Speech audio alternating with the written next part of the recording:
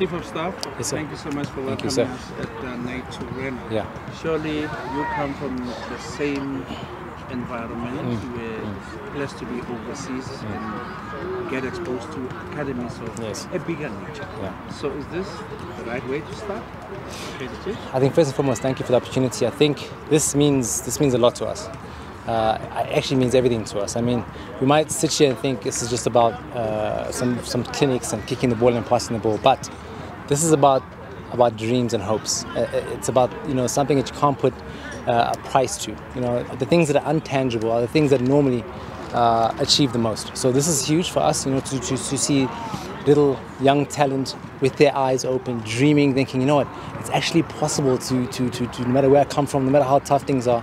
And this is exactly where the talent comes from. This is the boys who are on the street, who are playing, and the one thing they love is football. So for us as a football club, these are our academies. The streets are our academies. And a big shout out goes to Tiger and the team of individuals that take the time out to spend time with these young lads and boys and girls, and put the hours in. And sometimes, you don't really see that reward, especially in a tangible way. But I think it's a big blessing and very special for us.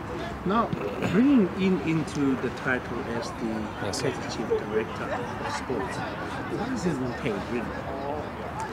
Well, it entails me obviously having a big focus on all sporting activities at the club.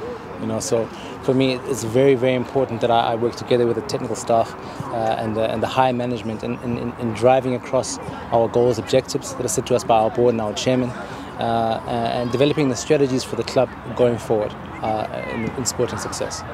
Now, you've managed to group a galaxy of stars, and 8 seem to be one positive factor that you've collected. You've assembled 8, and it's on the side of Kaizer Chiefs. What does that mean?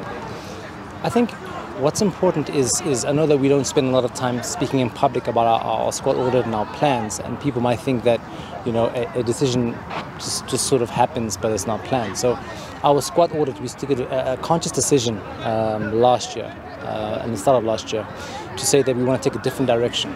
And we knew that we wanted to invest heavily in a 2-3 year plan to really, really revamp the squad based on age and quality in certain key areas in the squad. If you look now, we have a totally new spine. And I think it all forms part of where we want to go. We're not done in terms of how we want to address the market, but we are a team that always has developed a lot of talent and recruited smartly. And we want to get back to having that as a non-negotiable. So while still, I think the team has, if you bring in 8, 9 players in the last 2 years, it's very much a new team. It's very much a new team. And we also wanted to take the direction of recruiting a lot of key areas, some leadership qualities. That's why you find we've got a Given Sumango a captain, a Yusuf Mart a captain, an Ox a captain, Diglokwe a captain. So there's many areas in the pitch that we want to make sure that in key areas we get some leadership qualities. So I think we are far from where we want to be, but there's a certain direction that people will start to be able to see as things unfold. Now, I mean, you surely are aware of what the buzz that is on social media, whether positive or negative, or maybe just in the middle. And when you sit down with the technical team, because of you are the glue that sticks everything together. What type of discussions takes place in the team? No, I think to be very fair, I mean, you always need to understand that people love this team. People love this team, and people want the best for this team. I think that's at the core of everything, And what's important for us is always to stay true to the objectives and goals that we set. Those ones will always be our guiding light. And there's some decisions that might not be popular. There's some directions that people might not understand. But at the end of the day, it's about us knowing where we want to go and sticking to that. And at the same time, we understand when people voice their opinions because this club belongs to them. This club belongs to the people, so they are our biggest stakeholder. And if there's anybody in the world that truly understand what this team is, it's our fans. So we understand that, you know, after 8 years with no trophy, we understand that being out of the MTN 8 now and being on position 8, that's never a place that we want to be. So when they voice their opinions, it's very well received, because we understand the standards we hold ourselves up to are much higher. Having said that, we on our side are very much aware of what we've set for ourselves and what we're trying to achieve. And those aren't always spoken about publicly, but we're very positive about the direction that we want to go, and we're very optimistic, and we also just ask for our supporters to continue supporting us through tough times, through good times, and we look forward to the future. The last part in short, I mean, the football philosophy. Yes. We know Chiefs way. If Yes. I go back to the 70s, I would know this is the way Chiefs play. Is this something that we drill as part of orientating newcomers into the team? Definitely. I mean, there's no way you can come and don the jersey and not understand who you really are.